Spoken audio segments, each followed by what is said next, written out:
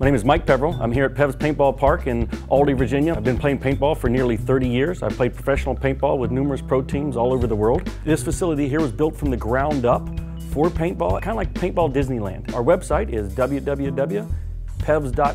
Hopefully you can come out and visit us sometime.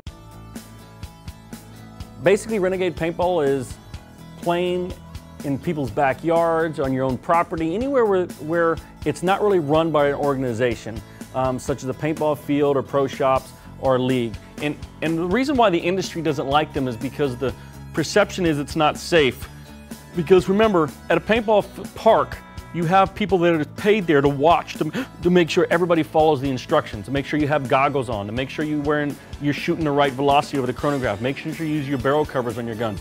So the industry itself is skittish when it comes to Renegade Paintball. But it happens all the time. People play on their own property all the time, so I'm not gonna act like it doesn't happen. So if you're gonna plan a paintball Renegade party, you know, the big thing is reach out to all your friends who know you have paintball guns. The other thing is, it's like a network. With the internet these days, you can go on these blogs and these forums on pvnation.com and say, hey, we're doing a pickup game at this address on this day. Everybody show up and let's play.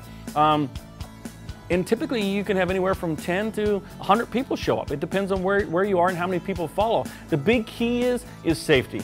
It doesn't matter what you do, remember, if you're the one setting up the party, I urge you, if you care about this sport as much as I do, safety is number one key. Make sure that they wear goggles, make sure they use barrel blocking devices, and make sure they chronograph under 300 feet per second.